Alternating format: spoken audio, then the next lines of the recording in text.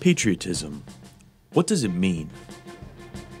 Does it mean standing up to or against one's government and its policies if and when you disagree?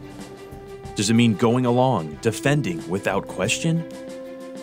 In this edition of AIB Presents, we look for answers to those questions about patriotism.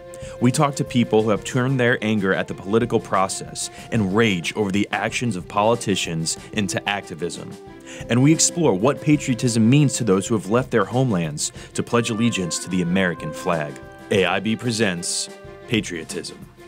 Enshrined forever in the archives of America's history will be those great men who have guided our country to her destiny as leader of the world's free nations. Here, then, are our presidents. George Washington, first in war, first in peace. His grateful countrymen called him to be their first president.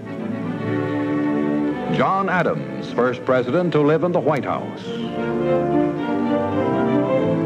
Thomas Jefferson, author of the Declaration of Independence. When you think of American patriots, you might think of these men, early American presidents, the so-called Founding Fathers. We learn that they fought against tyranny and fought for freedom and independence. Icons like George Washington, who revolted against British rule to become the first American president, and later, other icons like Theodore Roosevelt, the 26th president, who said, "Patriotism means to stand by the country. It does not mean to stand by the president or any other public official, save exactly to the degree in which he himself stands by the country. It is patriotic to support him insofar as he efficiently serves the country. It is unpatriotic not to oppose him to the exact extent that by inefficiency or otherwise he fails in his duty to stand by the country. In either event, it is unpatriotic not to tell the truth, whether about the president or anyone else." The English term patriot is first used in the Elizabethan era, the mid-16th century, and comes from the late Latin word patriota, meaning countryman, simply someone who lives within the borders of a specific nation. Some 300 years later, American author Mark Twain expanded on the term, writing that allegiance to one's country while being skeptical of one's government is the true test of one's patriotism. Loyalty to country always. Loyalty to government when it deserves it. In a contemporary context, patriotic resistance has taken shape in the form of protests, from the Occupy movement demonstrations beginning in 2011 to marches held in the wake of the presidential election in November 2016. Resistance has also come in the form of the ballot box. One factor, a distinct lack of trust in elected officials in general and the federal government in particular. According to a 2015 study by the Pew Research Center, only 20% of Americans trust Washington to do what is right. That number reflects a downward trend and a historic low. Despite a lack of trust in the government to uphold the values spelled out in the Constitution, and despite disagreement over what it means to be a loyal citizen, that is, what it means to defend the values of freedom and liberty embedded in the Declaration of Independence, there are those for whom trust is what they cling to, newly minted citizens. At the twilight last gleaming, whose broad stripes and bright stars through the perilous fight o'er the ramparts we watch, were so gallantly streaming, and the rocket's red glare, the bombs bursting in air, gave proof through the night.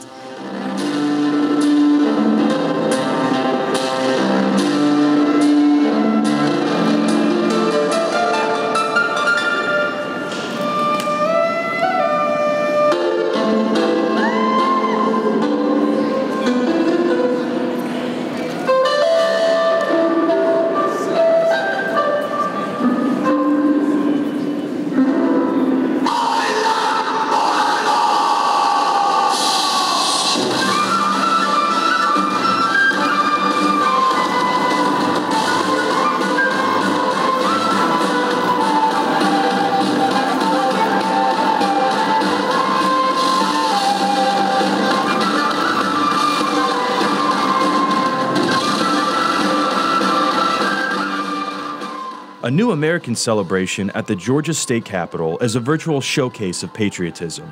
Dean Moore sits on the City Council of Clarkston, Georgia, a city with one of the highest concentrations of refugees and immigrants in the United States. The many threads of our lives come together and weave a stronger social fabric, unlike any other society. Becoming a citizen of the United States of America provides the freedom to create and be a part of a most beautiful, multinational, multicultural, multi-philosophical, multi-religious fabric of life.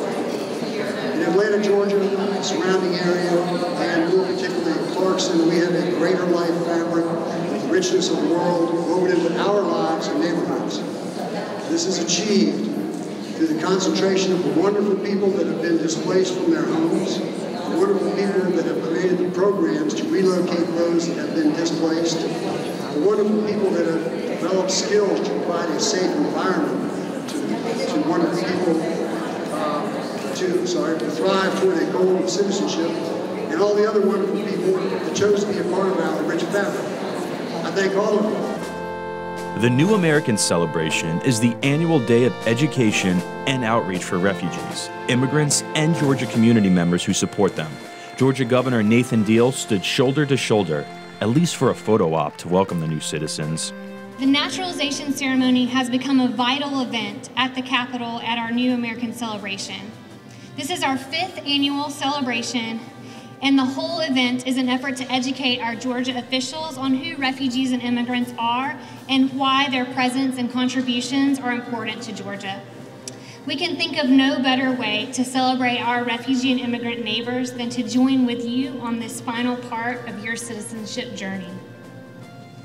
I hope that when the world looks at you today, that they see Americans who are our co-workers, our fellow parents in the PTA, owners of our favorite restaurants, scholars, teachers, scientists, artists, neighbors, friends, and so much more. Your investments here are helping us keep America vibrant and successful.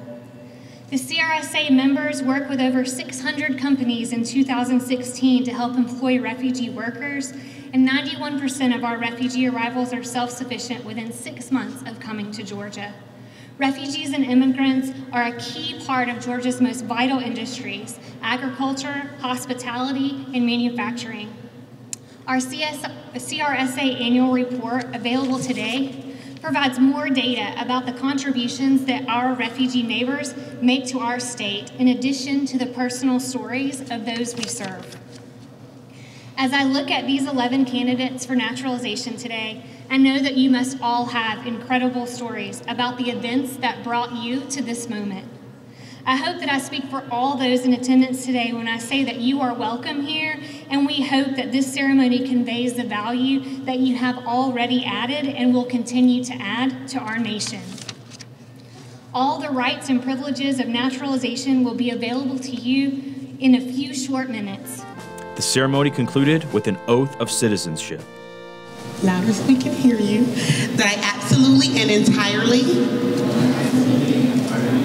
renounce and abjure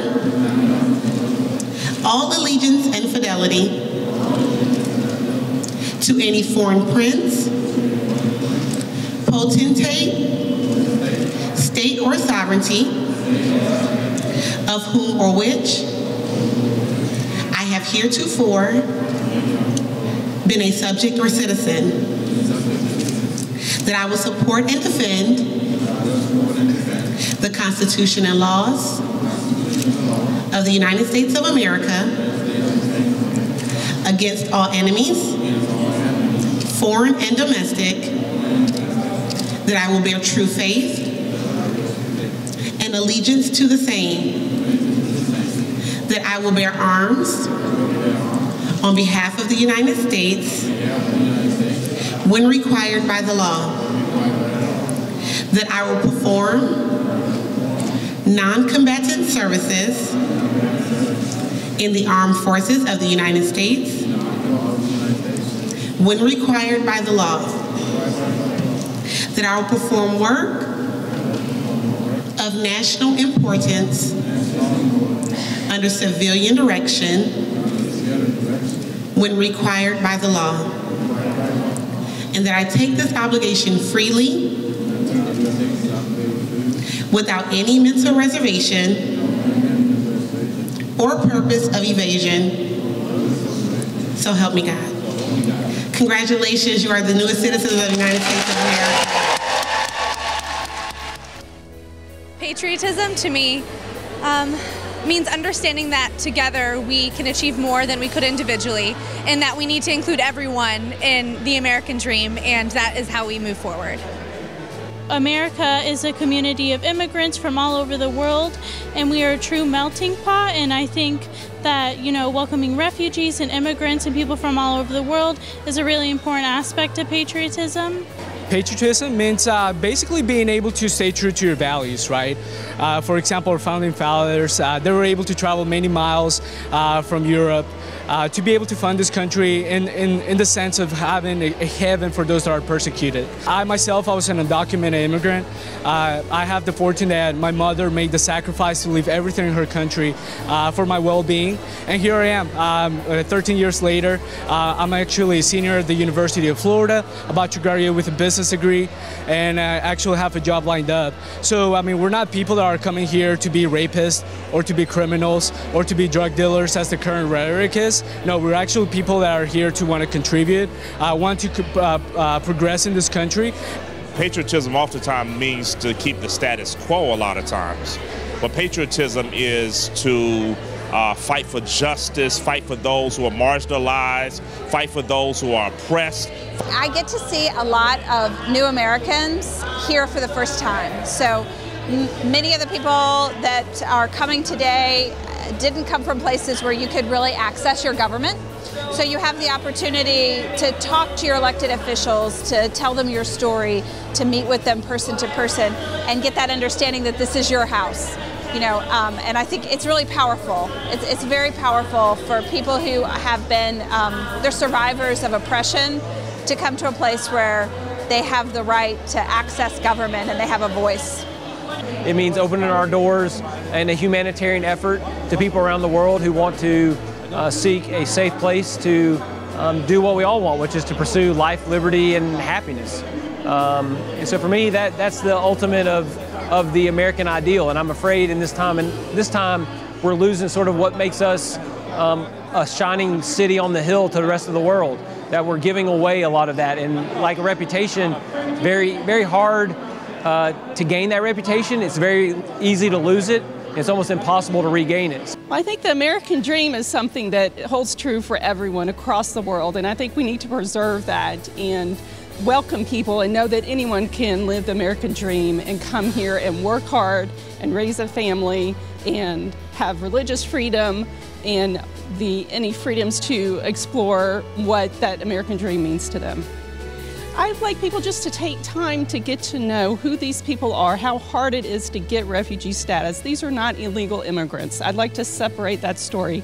These are not terrorists. These are women and children and families that have gone through tremendous struggles just to get refugee status, to come here, to work, to have the safety, and to raise their children here. And it's very different from illegal immigrants. People look to America. You know, when I come here, I have dreams, and I still have dreams, you know, and the dreams is that this is the land of opportunity where everybody comes here and everybody writes his own dream, how far he can go and how far, what can he make. So for me, American citizenship means going back to the community, doing volunteer job, contributing, and building a safe community. Every voice counts and every vote counts. So we ask people to get involved political on their local elections, to get involved on the big picture, because that matters. That makes their life much different. So if you have the right to vote and get involved, we ask people to raise their voice. Even if you don't have the right to vote, just at least come out and kind of tell your story, who you are, and tell people you are here peacefully and you are here to work hard and build the American dream like everybody. Because this is the culmination of the work that we do all year. We just encourage people, all of our ceremonies are open to the public. And this is part of being an American, to welcome others to our country. Patriotism means to me just loving our country, loving our values, and supporting the Constitution of the United States. And it's very important for us as Americans to understand the Constitution, understand the rules and laws of our nation, and just celebrate others that are joining us as new Americans. Because we're patriots, right? We're Americans, we believe in democracy, and we're patriots. You bet! When we return, is dissent patriotic? AIB presents Patriotism Returns.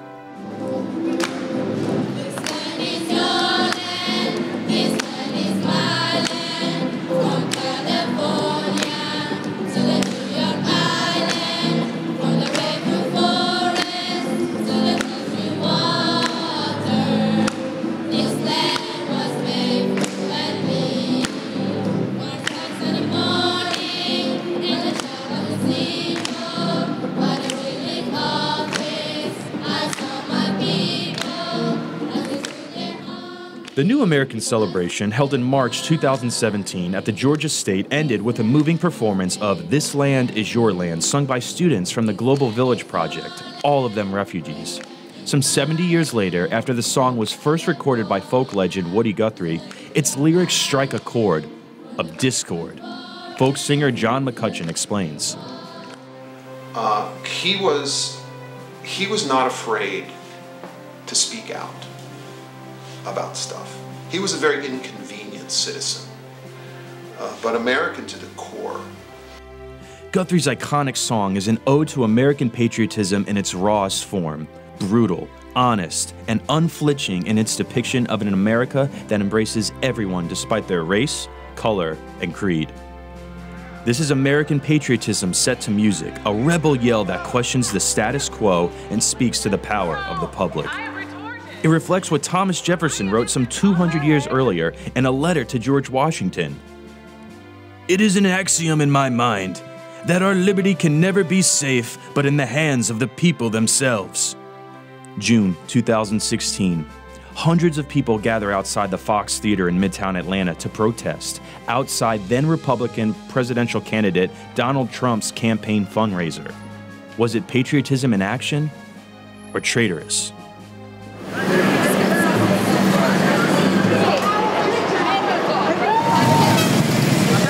Protesting. Go get a job. They may bring him. They can bring him in that back entrance too. That's right, because we're patriots, right? We're Americans, we believe in democracy, and we're patriots. You bet! Weekly protests outside the offices of a U.S. senator from Georgia were organized, in part, by people newly energized to get engaged in the political process. They claimed their demands for accountability from an elected official were part of their patriotic duty. No, I think this is patriotic. The founding fathers, they had very clear things in mind on how we would be independent from a king, and that the king cannot stand above everything else. And so we're standing here for the people, and we want the people to be heard, and that's why I believe this is patriotic. I'm an immigrant, and I feel very, very strong about this country, and I'm glad that I came here. But I believe that, you know, the people in this country are hiding behind, you know, particularly in the South, behind their heritage, and they don't want to look at really what's happening around them. And that's what I believe patriotism is.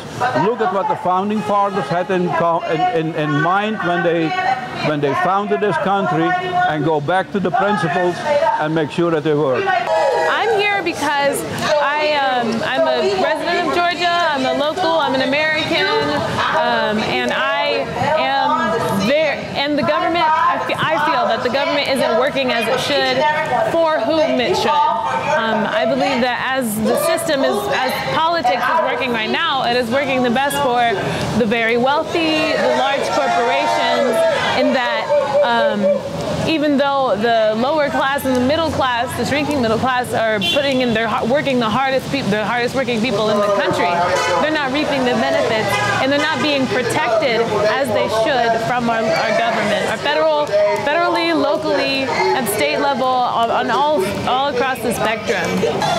Patriotism is having a love for your country in terms of you love what it stands for and the people and the community that it breeds in the culture, and that you work very hard to help it reach its full potential. Like I had a meeting today with a state policy director of Senator Perdue's, and as I was going through the list of things I was concerned about, they were saying, oh, it just sounds like you're kind of angry at everything, and how it just sounds like you kind of want to live in a completely different country. And it's the exact opposite. I'm in this office because I care about this country, and I think that it is going astray, and I'm trying to make it better. I think that it is important to look at things critically, and to not to take anything straightforward. How to look at how things affect you and how things will affect others, and to have a dialogue about it, and have critical thinking. And I think that dissent in this definition is going off of the way, like straying from the norm or how things are given to you. So I think it is important. It is very important for the political process, specifically because if things continue the way that they are, then you'll never get any change, and the world is always changing. So this is the very essence of patriotism. This country was founded by people who were not happy, were displeased with government and the way they were being governed, and they wanted their own representation. And that's exactly what we're doing here today. We are not happy with our current elected officials, and so as our right as citizens, we come here, we convene, and we meet peacefully. Now, we've also requested formal meetings, sit-downs, if you will, with these elected officials, and they have not granted us those. And so because of that, we are here exercising our First Amendment rights, and it's in some ways probably been a little bit better that they didn't give us that audience that we asked for, because they have helped create a movement. They have galvanized us into a coalition of different organizations who come together and demand that our government represent us. This is what America looks like. This group that gathers here is a reflection of our country. Men, women, young, old, black, brown, white, straight, Muslim, Christian. This is a true reflection of America, and that's why we are here today. I am here because I'm concerned. I actually started this rally, started this movement, let's call it, in January. Right around the time of the election, I was getting a lot of emails, political emails. I saw an email that said, would you like to set up a meeting with your senator? And I jumped on that. I said, I would love to talk to my senator. I have so many concerns about this new administration, about our new president. I would love to talk to my elected official directly. So I set up that event. I thought maybe 10 other people would come to the meeting with me. 147 people signed up that day to come to the meeting, and it has continued ever since then. I am definitely doing this not just for myself personally, but for my country, and I feel that that's what patriotism is when my country is part of me. I am an American, and I feel that the representatives of my country right now are not representing me or my country. So let's get our information elsewhere. We will be staying in touch with all of you, mostly on the I do feel that in many ways the opposite of patriotism is treason. And that is why treason is a very strong word, but I do believe that our president and people around him being under investigation right now is so concerning to me, and is the opposite of, they are the opposite of patriots. If they have actually tried in whatever way with Russia to influence the democratic process because of our election. That obviously is the opposite of patriotism, and I feel as a patriot that I need to go out and make sure that those issues are resolved. Because we know you love your city, you love your state, and you love your country. Yeah!